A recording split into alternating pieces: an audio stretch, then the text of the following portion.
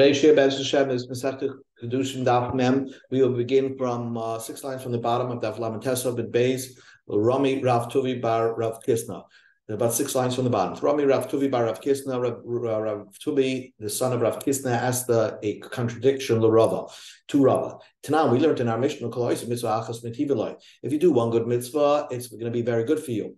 Also, only if you do a good mitzvah only if you have an active action, then you get rewarded in this world.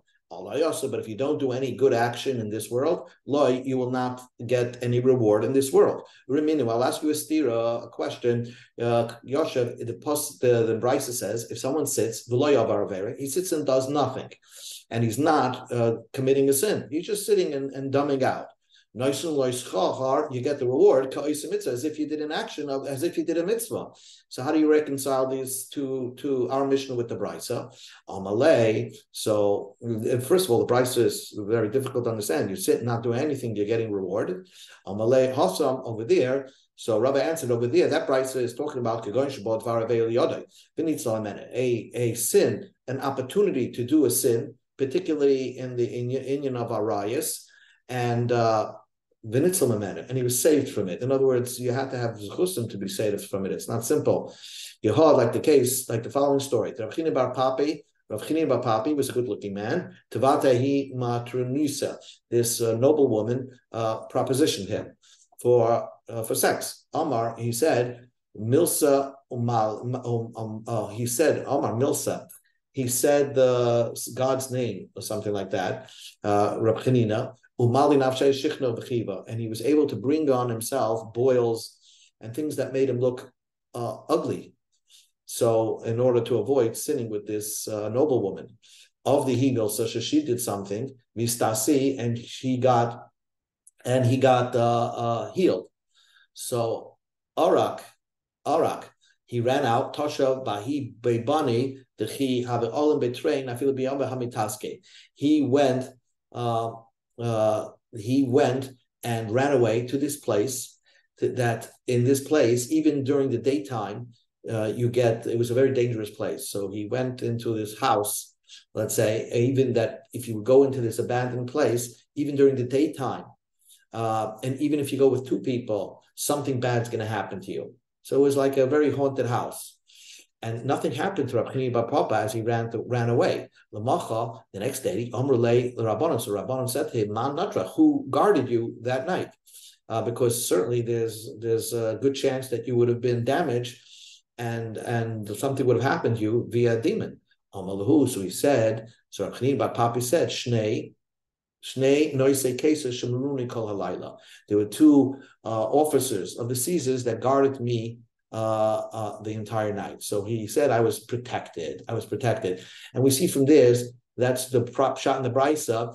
Rashi says in the Amud Beis, if you have a chance, an opportunity to do a sin, and you overcome your Yetzer Hara and you did not do the sin, ein mitzvah yaseira mazu. There's no greater mitzvah than that. So it's a fascinating Rashi. You have to say that you can do mitzvahs, active mitzvahs, but holding back your Yetzer Hara and not committing a sin, there's no greater mitzvah than that.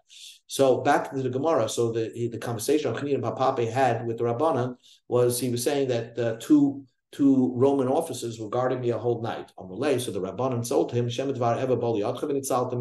you must have. It's not simple.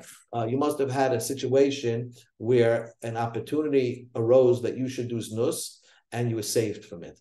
The Tanina, we learned in the Mishnah, a Brisa, kol abod v'aryel v'liyodei. If somehow he's put in a position, a test, where he has the opportunity to commit a sin of arayas, v'nitzel meni was saved from it, then a miracle will happen for that person.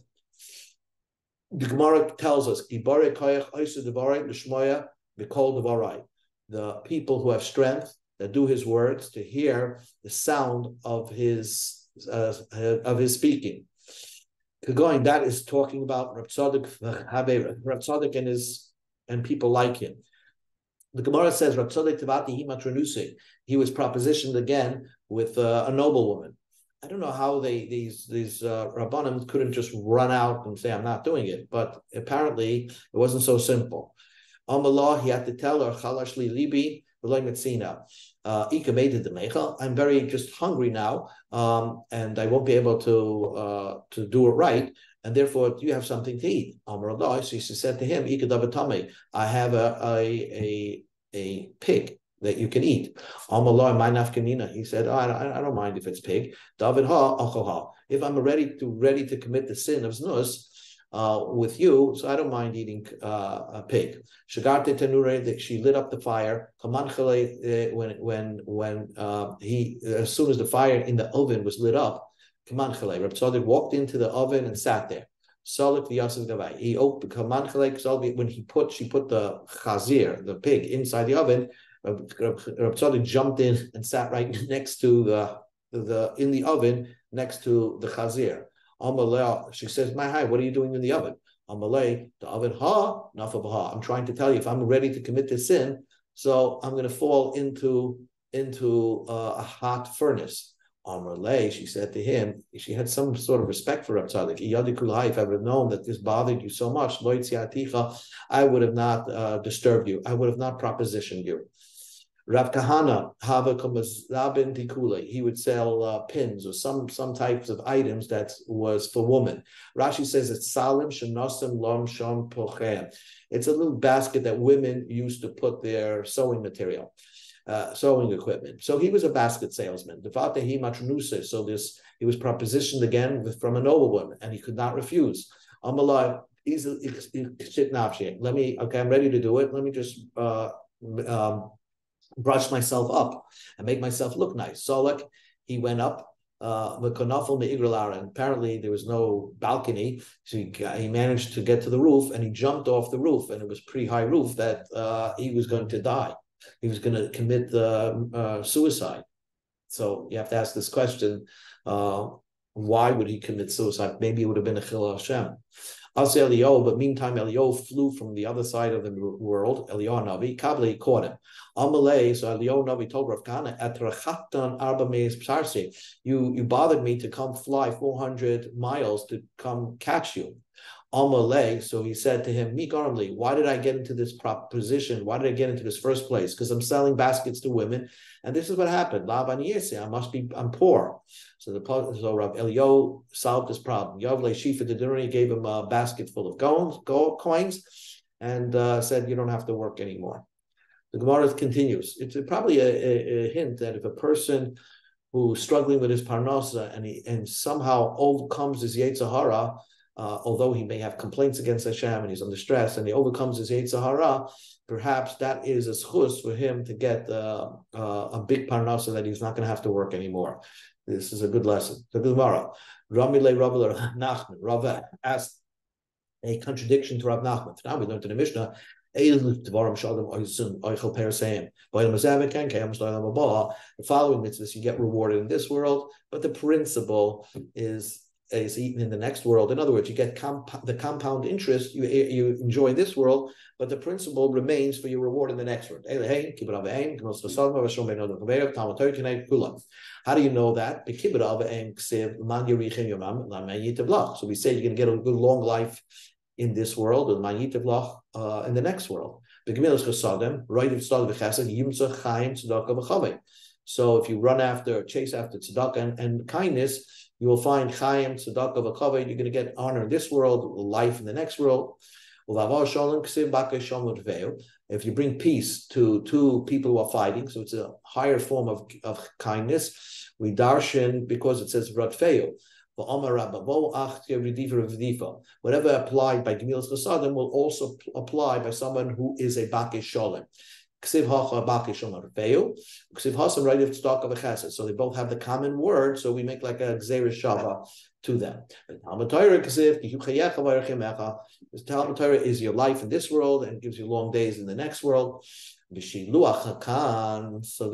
Gemara is saying Kishuach HaKan also has that type of mitzvah. You enjoy benefits in this world, and you're going to get the principle in the next world. It says the pasuk. So now the Gemara asks the question: if Shuach HaKan is similar to all those other mitzvahs, that you benefit in this world, but the principle remains in the next world. Listen, Namiha, let the Mishnah list also the mitzvah Shuach HaKan as Elud Baram Shal Damayichal Perisayim by Lamazat. Answers the Gemara, Tana B'Shai, the Tana left it out. Says the Gemara, Tana Elu Dvarim Ba'at Amar Tana B'Shai. The Tana was pedantic and said only these things you're going to get benefit in this world, nothing else. So how could you say Shluach HaKam would be another mitzvah?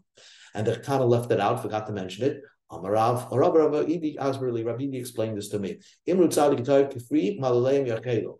You say only a good tzaddik will be able to eat the compound interest in this world. Yesh tzaddik rav, yesh tzaddik she'einu tov. What's called a good tzaddik? What's called a not good tzaddik? If you're someone who does mitzvahs, that's good for heaven and good for people. For example, you're someone who does chesed, or you're someone who does hashavas aveda, or you do something that's tzedakah. So then that's called a tzaddik toiv. That's called a good tzaddik. Toiv l'shemayim v'ra l'briyos. But if you're doing good, only the heavenly work, but you're not doing any chesed, anything to good for other kindness for other people, zeh tzaddik she'einu toiv. It's not a perfect tzaddik, and therefore that kind of tzaddik will only eat his reward in the next world, but not in this world. Like a similar thing you say, Rasha Ra. This is possibly you're an evil person, but you're a bad evil person. It seems like a redundancy. Is there an evil person that's bad and an evil person that's not bad? If you covered all bases, you're evil to heaven and evil to people. Like you're a killer, you steal from people. So that who Rasha Ra? Then you're a very evil person. You're called a Rasha Ra. If you're only evil to heaven, but not evil to people, let's say you're doing arayas or something like that, so then you're a Rasha that's not evil, not an evil person for humankind. So what the teretz of the Gemara is, Shluach HaKan, you will not eat the fruits in this world. Why? Because all the other mitzvahs mentioned in that Mishnah of Elu Dvaram, Kibbut Ava'im, Hava Shalom, have to do, they are mitzvahs, but they also have to do with an interaction with other people. And therefore, that's a tzaddik toiv. A tzaddik toiv, that's a person who kapri malaleim yachelu, who will eat the interest of what he has done on this world. But Shluach HaKan is just a mitzvah between you and Hashem. And therefore, you will not eat the benefits of that in this world. Even though, so you're going to have to say the Ma'it of Lach Varachti Yom by Shluach HaKan must be said by total by Tchiyas HaMeisim and Olam Haba, but not anything that has to do with this world. Says the Mishnah, Hazachus. I just want to point out that in our generation, Chaim Kanievsky was a tzaddik toiv, as you can see, that besides being a toiv l'shemayim for sure, with his accomplishments, he was also toiv l'briyos. His Kabbalas HaKahal was legendary. And says the Mishnah says, Hazchush yesh lo kerem yesh lo perish nema im tzaddik toiv. A merit has a principle and it has compound interest. That you're going to eat the fruits of your labor, your interest. Avera yesh l'kerem ve'ein l'peres. But in Avera, we don't have most Averas, as we're going to try to say. Most Averas is just the Avera itself, but it doesn't, have a compound interest to it. Therefore, there's no residual punishment. That whatever you do, you're going to get punished for, but not for. There's a pasuk that says that even when a Rasha does something evil, he's going to eat all the interest of that evil deed. He will be responsible for. So yes, there are mitzvahs, there are averas, very few averas, but averas are averas. An avera that you actually cause that continues to grow. Yesh lo peres. The she'ein lo peres, an avera that doesn't produce fruit, ein lo peres. They will not have a compound interest. So there is a type of avera called chil Hashem, where people learn from your action to do bad things, and their offsprings and children or etc. are going to learn from their action. So you're all responsible for that compound interest of that avera. So avera shaisa peres is a terrible avera that you continue to get punished for. Says the Gemara, if you think to do a good mitzvah, then HaKadosh Baruch Hu combines it as if you did the mitzvah. Hashem listens to your plans. He writes your name down for somebody thinking about him. What are you thinking about God, his name? Amrabasi. Man thought to do a mitzvah and he was held up and he could not do the mitzvah. The Torah considers it, the pasuk considers as if you accomplished it. But if you think to do an avera besides a hihur avera of znus, but machshav you're thinking to do a bad thing. So Ein HaKadosh Baruch Hu mitzvah l'maisa. Let's say you're thinking not to put on tefillin. So HaKadosh Baruch Hu doesn't consider it to the maisa. Shnema ovenim risi b'libu lo yishma Hashem. If God sees corruption in your heart, God's not listening. That whatever's in your thought, you're going to get punished for. There's a passage that says that.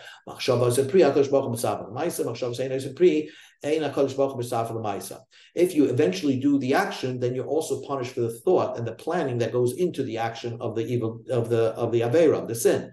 But if a machshava would just remain the thought, but you never did it, so then HaKadosh Baruch Hu is not mitzaref l'maisa.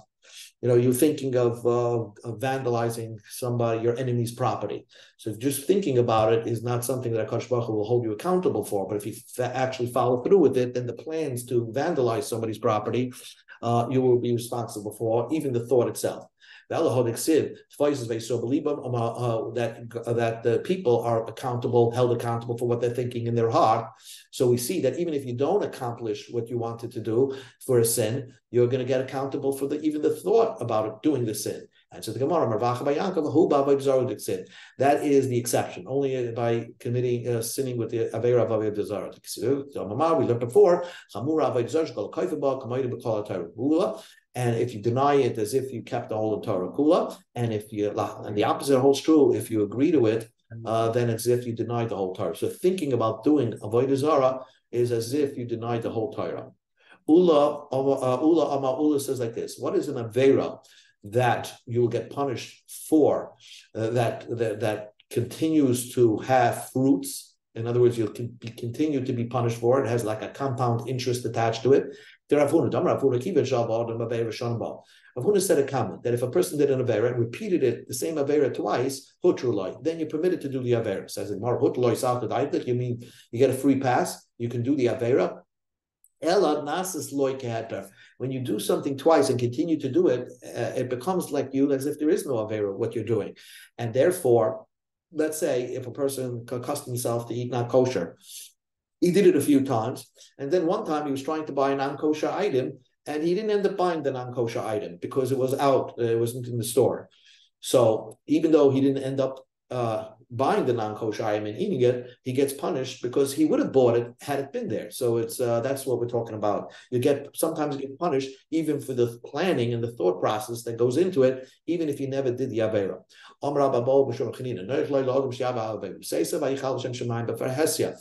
It should be easier for a person to do an avera. Probably this has to do an avera that has to do with sexual relations with znus. Don't do it in public.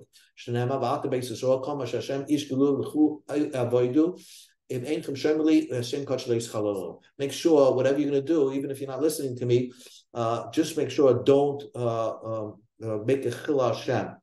Don't shame the name of God by doing it in public. Amar Rabbi Zakin said, if a person observes that his Yetzer Hara, his thoughts are so overpowerful, it's like he can't control himself. He should go to a place where nobody knows him, and he should put on ugly clothing. Basically, he should try to look like a bum.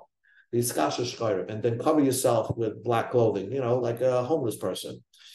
And then when you feel so low, maybe that will, quiet down Yetzer Hara. Do what you want. And you'll see that that's an idea to help him stop what he wants to do, because he sees how low he can become if he continues to sin, what sin leads to. Don't make a chilul Hashem in public. Says the Gemara, Eini, that's not true. You mean you could do the Aveira in private? But time we learned to the Bride, if anybody didn't show care for the honor of his creator, it would be appropriate that he didn't come to this world. Mahi, what's the case? If you observe if you stare at a rainbow, okay, that's something that a person should not do. But if you do an avera of znus, probably in private, and no one knows about it, you're basically not caring about the honor of your creator. Your honor of your creator is everywhere. So your creator is everywhere, so you have to have the fear of God everywhere. And if a person has the goal to do an avera privately, it's more appropriate that he wouldn't come to this world. It's basically he's ruined himself. Answer to Gemara Kash, it's not difficult. Usually Rabbi Lai said you can do the avera in private. When you have the ability, and only God knows this, that you can overcome your evil inclination, then you should not do the avera privately. And the Gemara says that the loy motzi kaif liyitzrei, a person could be in a situation that he could not control himself, and because of that, there is some way that Rabbi Lai said you better, if you're going to do the avera, might as well do it in privately. So a person should be careful. Tanan Hasan, we learned in the Mishnah, Ein makifim b'chil Hashem. There is no credit in a chil Hashem. Echad shayve ve'echad mezid. My aim makifin. What does it mean, aim makifin? They don't perform like a store credit for him. In other words, you make a chil Hashem, you could expect the punishment to come quickly. Madre Rabbanan says that even if you have a chil Hashem and you were someone 50-50, but chil Hashem is within the 50 of your sins, then all of a sudden your the scale is tipped, and you're considered a rasha. So chil Hashem is something that person should take into account before, even if he's going to commit a sin. The chil Hashem has to be something to taken into account, because it's very difficult to do tshuva on it. Tanu Rabbanan, the rabbis taught, La'olam yira adam atzmai, we go to Amid Beis. Yira adam atzmai lichetz chai v'chetz zakai. Asem mitzvachas, asher shekri asem l'kavskos. Abba beirachas, oila shekri asem l'kav choyva. A person should always have a pair. And this should be that if you have nothing what to think about, basically, then you should just imagine that your life is on the balance, and you just have one chance to do a mitzvah, to tip the scale. So if you do it, you should know, and you're thinking about, if I do this mitzvah, it'll be good for me. And if I don't do this mitzvah, then something bad is going to happen. Because you do one avera, you could lose many good things that God had in store for you. So a person should always think about in his mind, when he has nothing to think about, that right now that the scale is exactly in the middle. So I got to make sure to tip the scale to the other side. Rabbi Lazar ben Shimon, the Rabbi Lazar, the son of Shimon ben Yochai, said, "Lefi shoyim nidim acharuba, ve'yochim nidim acharuba. Also mitzvacha asher shkris asm is called ha'olam lekav schus. Ve'verachas olam shkris asm is called olam lekav koyba." In other words, Rabbi Lazar ben Shimon just added that not only you should view yourself with the scales in balance, but you should view yourself that you're the savior of the world. In other words, that if you're going to do this one mitzvah, you're going to tip the scales. You're going to tip the scales to the side, to the winning side. So the stakes are much higher. Not only your personal situations at stake, but human civilizations at stake. And if you're going to do this one avera, you tip the scale for yourself to the wrong side, and also the entire planet to the wrong side. Because you do one avera, you can tip the scale. So a person should feel himself as somebody very, very important. Rav Shimon ben Yochai says that if a person did everything perfectly in his entire life, and he rebelled at the end of his life, then he lost whatever he did. I mean, if you end up right before you die as an apostate, then you lost all the good things that you did before, all the mitzvahs. The righteousness of the tzaddik will not save him on the day that he dies, if he's dying with transgressions. Even if you are a complete 100% Rosh in your entire life, and you did tshuva at the last moment, they don't mention anything about your rishai. The day that you're doing tshuva, they're not going to mention any of the evil acts that you perform, provided that you do tshuva. So we see that tshuva is, tshuva is to do tshuva is not a difficult process. That's an impossibility. You could do it all in one day. Just you don't know when that day is coming. So you got to prepare yourself that perhaps tomorrow's that day. So you should be doing tshuva all your life. That said, even though you're going to die they're not going to mention anything of the bad that you did, but still, your soul has a lot of stains on it because of the way you lived life up until the time that you did tshuva. Says the Gemara, why would a person, if he does an avera and he decides to become a Rosh at the end of his life, why does he lose all of his mitzvos? Consider him as a Beinoni, because how many averas is he going to do the last day of his life, considering as it compares to all the mitzvahs that he did until now? And why would he lose it? Rav Shloka says, because he had regrets on the mitzvahs. See, just like you can do tshuva and regret your averis, you could also regret mitzvahs, chas v'shalom, and lose the merit of those mitzvahs. So you gotta be proud of yourself for those mitzvahs that you did, even though if a person falls into sin. Dr. Mishnah, if you learn chumash, or Mishnah, you learn mishnayos of derech eretz, and you learn how to make a living, how to be proper with people, with your interactions with people, you're not going to sin very quickly. If you have a rope that has the three parts to it, which is the chumash, mishnayos, and the way of the world, you're not going to become apart. Anybody who doesn't learn chumash, the Tanakh, and doesn't learn mishnayos, and he doesn't learn the ways of the world, he's not part of civilization. Just learning alone is not going to make it for you. And just doing work alone, secular stuff, is not going to make it for you. You have to have that, the full package. What are righteous people compared to this world? A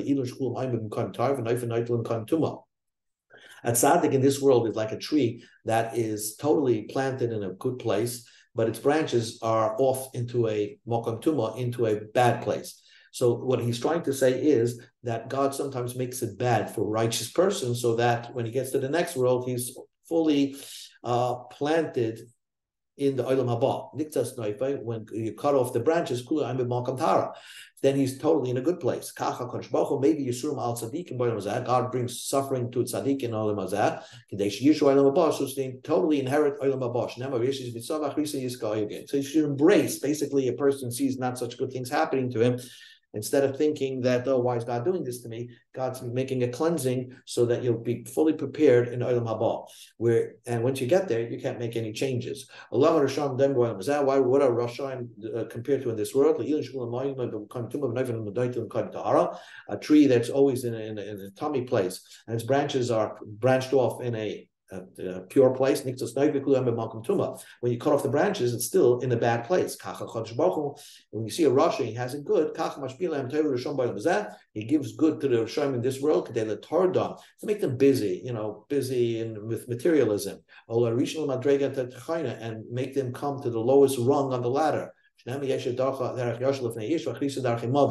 God makes them so busy with materialistic things that they don't have time to fix what they did, and they will get all the reward in this world, so that they'll get full punishment in the next world. The Gemara finishes off. Rav Tafin and all the elders were around an attic.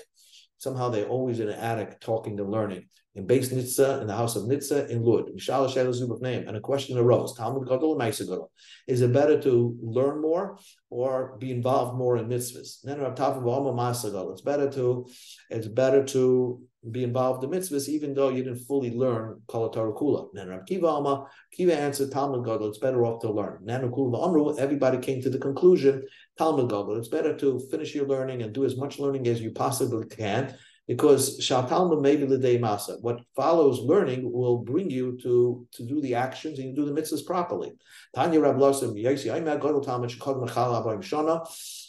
God talked about learning the Talmud that came before Chala 40 years. The Trumas Lamaisim Chamishim Arba L'Shmitim Shishim Achas Yovel L'Shmei V'Sholosh.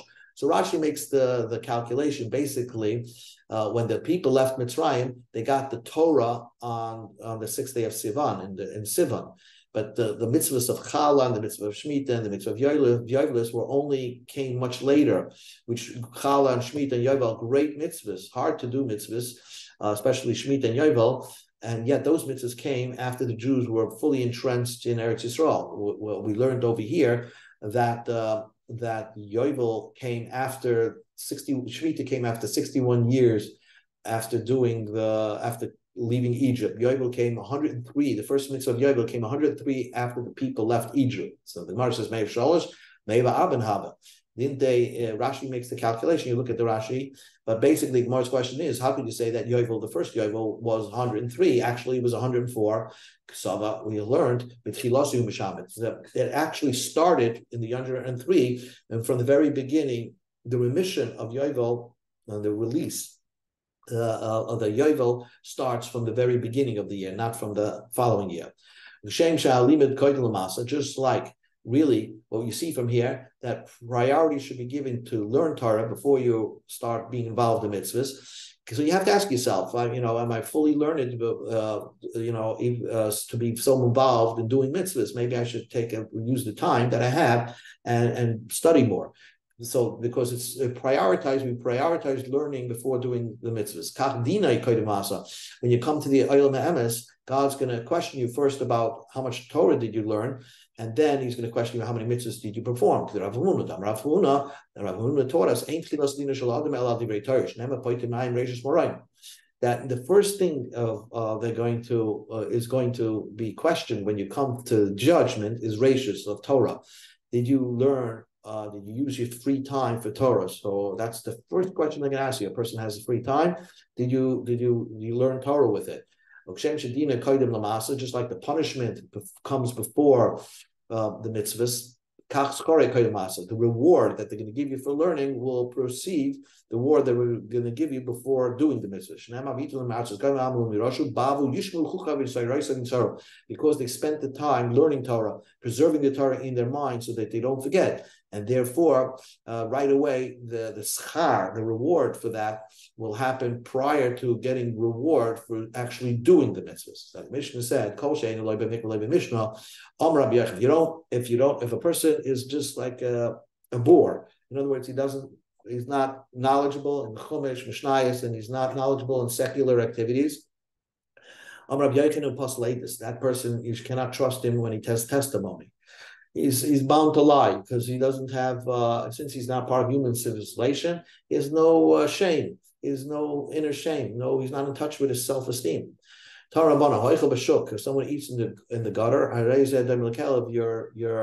you're like a dog. It's not appropriate to eat a pizza in the street. Others say postulatus, you disqualify from saying testimony. The halach is like the yesh amrim, that if you see somebody eating the street and he's eating, let's say, a whole sandwich in public, which is not the way of the world, people eat in private. So therefore, you cannot have this person say testimony. Dorosh bar kapora.